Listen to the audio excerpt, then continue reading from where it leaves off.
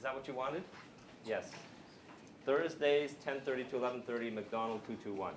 So, where are we at? I'd like to just take the pulse a bit in the class. I want to find out if you've gotten further in reading that review article about magnetism and your impressions, your big questions, the things that frustrate you, etc.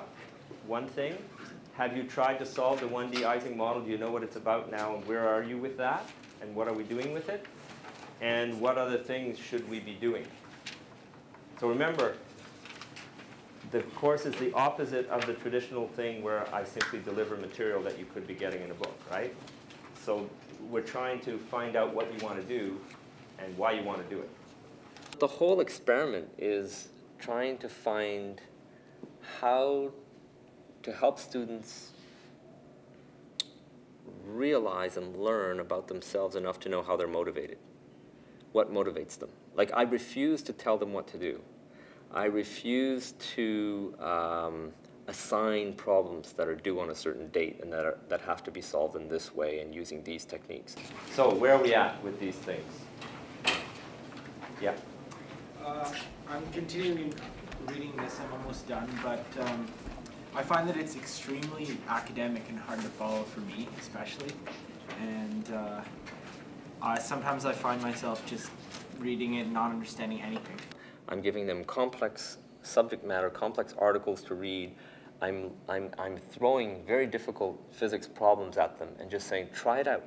We're used to, in university, I mean, things that are written specifically with, kind of teaching in mind. So I guess it's difficult to transition from, It's a struggle. I constantly have to deal with frustrated students who are taken out of their comfort zone.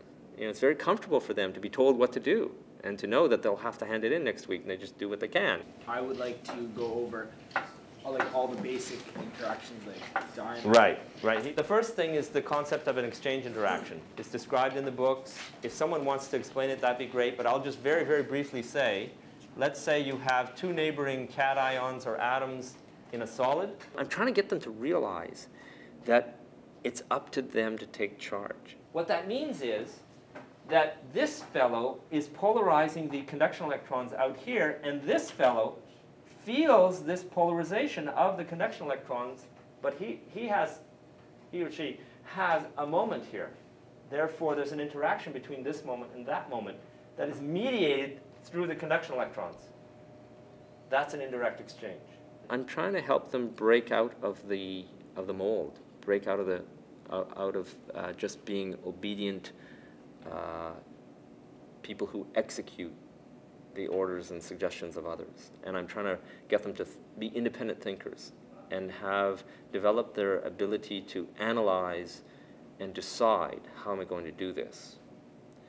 And develop some confidence in their ability to do that.